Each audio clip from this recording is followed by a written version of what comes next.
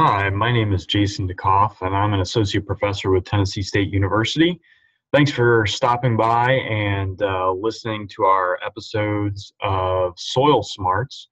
This is the first episode, and basically, we are just going to be talking very briefly about different types of things related to soils.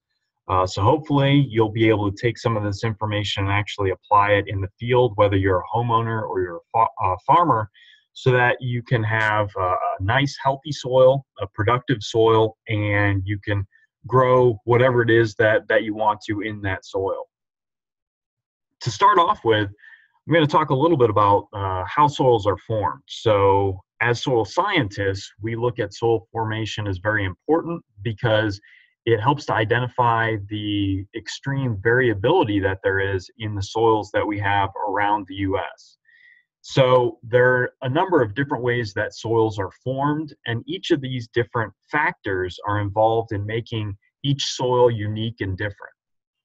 These are the 5 different soil forming factors, and so you can see from the list here, you can get sort of an idea of how each factor is going to have an effect on the type of soil that's produced.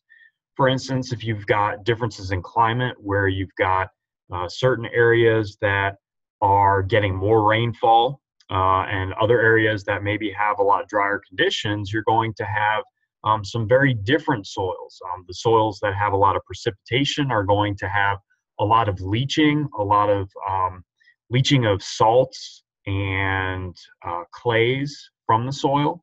Whereas a drier sort of soil, you're going to have actually the accumulation of some of these things, some of these salts and other things within the soil. And the same goes for differences in temperature and other types of climatic conditions that can have an effect.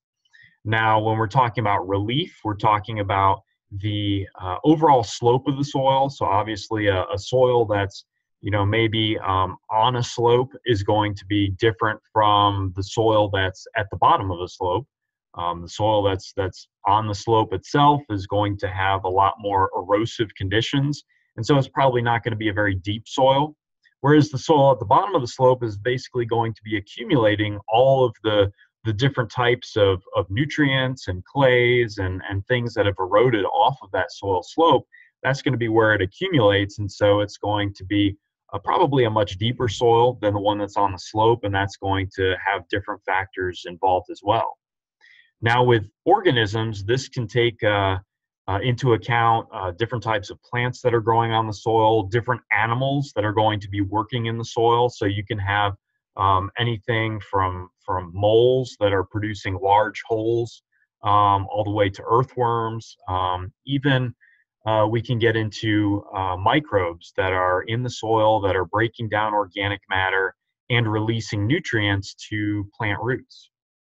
And all of these, when they die, they provide organic matter to the soil, which is very important in providing a lot of benefits to the soil when it comes to the structure of the soil, the movement of water and nutrients within the soil, the movement of air within the soil, and it also provides a stable, slowly soluble portion of nutrients to the plants. With parent material, we're talking here about the bedrock. So this is essentially the mineral component of the soil. So the soil is made up of sands and silts and clays, and these largely come from the bedrock that is beneath the soil that it was formed from.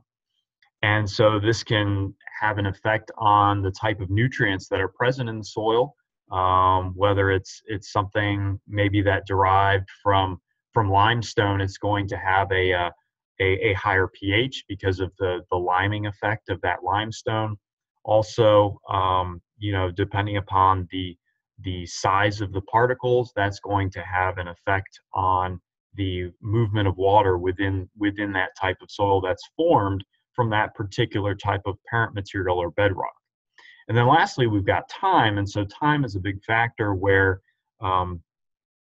something where material has been provided to the surface recently, that that material is not going to be as weathered. It's not going to be as broken down as much. And so it's going to be definitely be different from a soil that's been there from for a very long time, that's had a lot of leaching, that's had a lot of weathering to break down, some of the particles that are there and release certain nutrients. So now this is the components of an ideal soil. This is really what we want to see in a soil. And so basically, about 50% of the soil is going to be made up of this solid portion. And the majority of that solid portion are going to be the inorganic minerals. So those are the things that I just mentioned, the sands and the silts and the clays. Those are going to make up the majority of that solid portion of the soil. And a smaller portion is going to be made up by the organic matter.